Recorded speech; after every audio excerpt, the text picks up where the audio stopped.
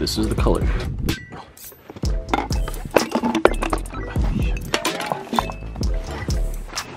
Oh. Yeah, it's looking a lot cleaner. Alright guys, so I did some sanding, got it to be a lot smoother. These little corners right here, where there were these silicones, body filler, whatever, I kind of shaved them down, sanded it, and I might add some Bondo, maybe not, so that this whole piece right here can kind of just look like one piece once it's painted.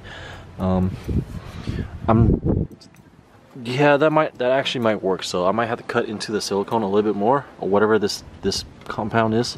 I'm gonna cut into it more, fill it up with body filler, sand it down so it could be all smooth.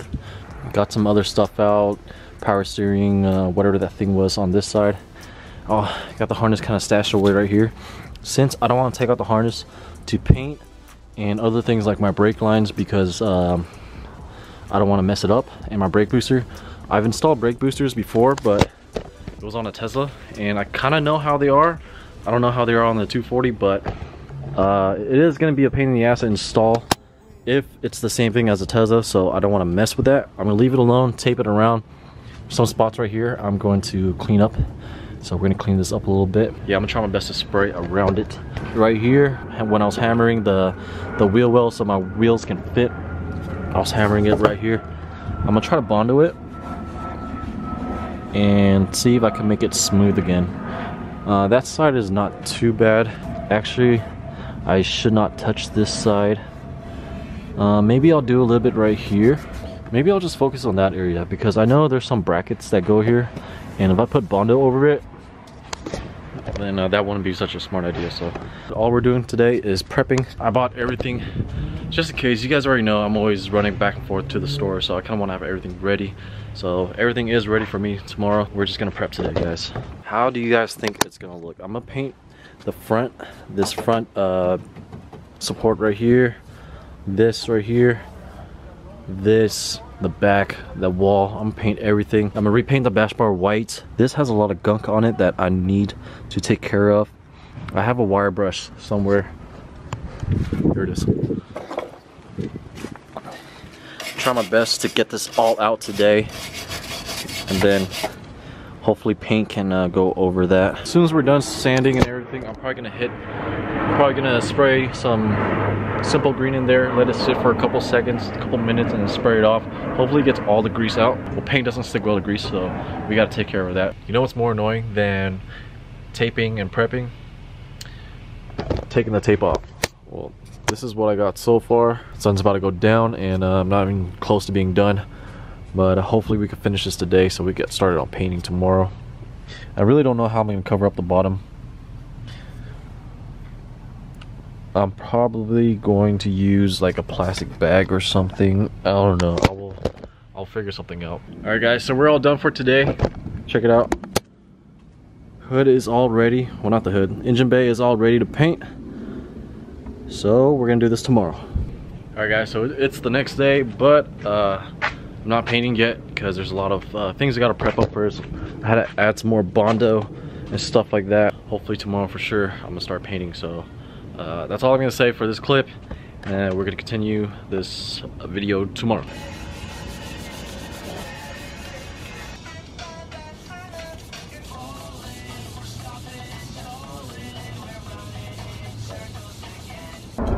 Alright guys, we are back. Day 6, 7 or something like that. I don't know, I lost count. This project is taking me way too long. But I think the 240 is ready for paint. Actually, no, never mind. I gotta do a little bit more sanding. And then after that, we're gonna hit it with some tack cloth to clean it up a little bit. Right here, I got my paint. So at first, I thought this was just a normal paint, but I looked at it, looked at the bottle, and you're supposed to spray it over chrome to get this look. So I had to pick up some chrome. Hopefully it turns out nice. I never used this type of spray paint before, so I might, let's grab a piece of metal somewhere and do a test and see how it looks. Hopefully it turns out good, because I don't want to go back to the store and pick up new paint, because that's just gonna set me back even more. All right, so we're gonna spray my battery holding thing. I'm gonna take it to the back, spray it with a couple layers of primer, couple layers of chrome, and then a couple of layers of this, and then I'll show you guys how it looks like. Yo, I never sprayed chrome before. This looks pretty crazy. First layer of purple. Don't mind the bubbles and the bumps. I didn't really prep this. I kind of just wanted to show you guys the color. But this is the first light coat of the anodized purple. Let's give it 2 more. And then yeah, I'm starting to like it already. So I'm gonna give it another 10 minutes in between coats and spray the second coat and see if that looks any better. I guess the more coats you spray on, the darker the purple is going to look like, but it's not as shiny because I don't think I sprayed enough chrome. I just sprayed a little bit, but it's going to look nice, guys. Alright, so here's the second coat. It doesn't look like the purple on the can. It's a lot lighter. Definitely not the same color as the can. Unless the color will change if I add some more. It is only the second coat. I'm gonna leave this in the sun to dry, see how it'll look like in a couple minutes. I actually gotta stop by my house again and pick up my mask. I totally forgot that. And if you guys are painting, be sure to always carry a mask with you. Pick up the 3M one. It's really good quality, and it's not that expensive. I think I only paid like 15-20 bucks for it, and you could use it for a really long time. And once you're done with it, you can buy like a refill pod for cheap. So avoid using those cheap masks because when you breathe in, you're still breathing in paint. I used to use that, and at the end of the little project, I would get like paint like right here because it's like sucking in all the little open areas. So breathing in paint is not good for you guys. So I know I've done it a lot in the past, but I'm a changed man. I care about my health. The day is still young. Hopefully I can get this done today. So I'll be back and I'll see you guys in a couple seconds. All right, got my mask. If you guys need this, I'll leave it in my description below. I'll link you guys to a Amazon link. Here we have it. Got to do a couple more sanding. Right here is pretty smooth. There's some bumps that I can't get rid of, you know, what can I do? So that looks good, that feels good. I'm gonna hit it with some more, like maybe 400 grit, make it a little bit more smoother. Right here as well. These sanding lines right here, when I was hitting it with 100 grit, this is gonna be totally visible as soon as I paint it, so we gotta fix that. Let me do one more sanding sesh, and then we can hit the car with my leaf blower. The thing you guys don't want to do before painting is wash everything down with water, because 1, water takes forever to dry, and 2, sometimes it's hard to see water drops. So sometimes you think the whole car or the part is dry, and when you spray it, there's a little water drop, and that just fucks up your paint. So try your best to hit it with like an air compressor. That works really good because it shoots air so fucking strong that it gets everything out. In this case, all I got is a leaf blower, and then I also bought some tack cloth. So hopefully we can get out all the sanding residue, and then hopefully the paint job can turn out real nice.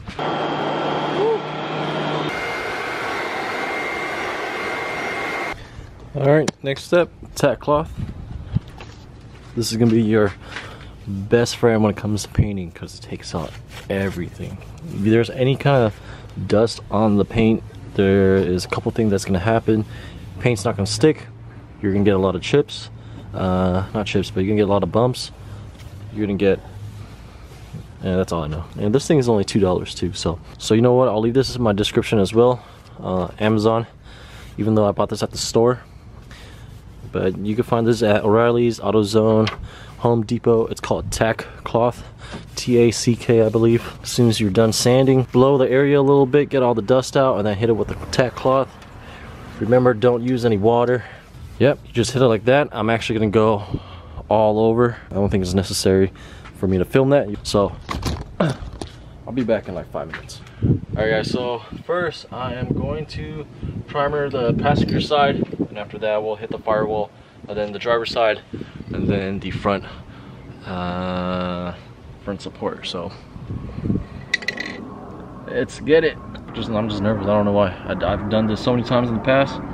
Maybe because there's a bunch of shit in the way. I'm so used to painting like a flat surface, like a bumper or something like that. But I got a lot of curves in here. Got a lot of wires. Got a lot of just stuff. So let's hope it turns out nice. First layer of primer is on. There's some spots back here on the firewall. For some reason the paint's not sticking. Maybe I didn't really do a good job cleaning, as you can see, but at least it's behind the motor and nobody's gonna see it. Everywhere else is starting to look good. All these holes right here, a lot of my grounds and stuff like that goes into it, so I'm not blocking those off. And as for a wire tuck, guys, that's gonna be for a future project. I'm not trying to rush this project, but at the same time I am in kind of a rush because there's a lot of events coming up and I need my car finished. So unfortunately I can't really knock out everything, but you know, what can you do? In the future, when I do another swap, maybe we can repaint and do it the right way. So yeah, but yeah, I'm gonna give it like 10 more minutes and then I'm gonna add the second layer of primer. Then after that, you know, another 10 minutes or 15 minutes, add the layer of color. And after the color, the clear. And after the clear, we're done. So I'm actually kind of excited to see the engine bay all chrome. That'll be super sick. Let's do that second coat of primer, and then we could start throwing the chrome on. Yo guys, check this out. I did a little test spray. Whoa, look how shiny that is. Holy shit. Alright, well, I'm gonna keep on spraying it, guys, and then you guys will see how it looks like. So let's do a little before, and then we'll do some after. Yo, what the hell? This is crazy. This is so fucking crazy. I'm like so blown out of my mind right now. It looks so funny. Alright guys, here's a little update. I got too carried away. I was having too much fun with the chrome, but the second coat is on, and it is super shiny, dude. Can't wait to throw the purple in there. Alright guys, so I think it's ready to start on the purple. I'm gonna first start by painting behind the headlights just to make sure everything goes well. Sometimes I don't want to paint somewhere that is super visible and then the paint starts to crack for some freaking reason. I don't know. I don't major in science, so I don't know how the chemicals react to each other. So I'm gonna start off by spraying this area real quick and just see how it looks. So give it a little spray, and then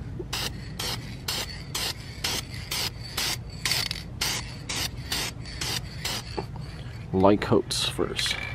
It definitely smells like clear coat. I'm seeing no reaction, no cracking. I think we're good to go, guys. I'll be honest, it's a lot harder than it looks. But it looks nice though.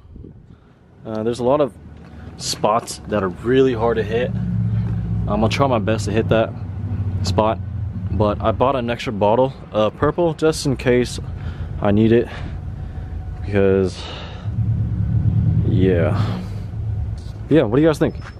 Let me know. To be honest, I don't even think I even needed the chrome.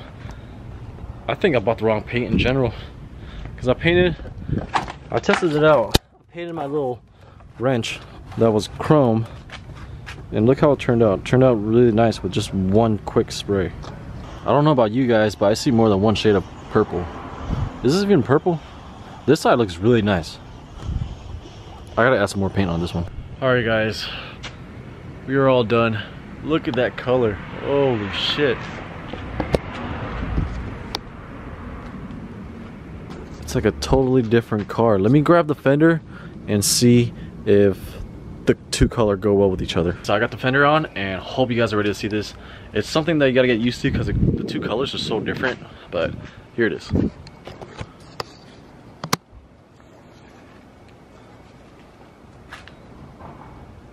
I actually like it a lot more with the fender on. Man, this looks so nice. What do you guys think? Let me know in the comments below. I'm ending the video right here. This video has been taking me way too long. I gotta go back to the S14 motor, put that back together so that we can throw it into the 240, because I miss driving this thing. I don't like driving the Civic, it's so boring. There's so many car meets and car shows coming up right now, and unfortunately I'm not gonna be able to make it. I need to get this done. It breaks my heart to see the 240 sit here and not move, so yeah. Hope you guys enjoyed the video. I'm gonna call it a day. Don't forget to like, comment, and subscribe, and I'll see you guys in the next video. Peace.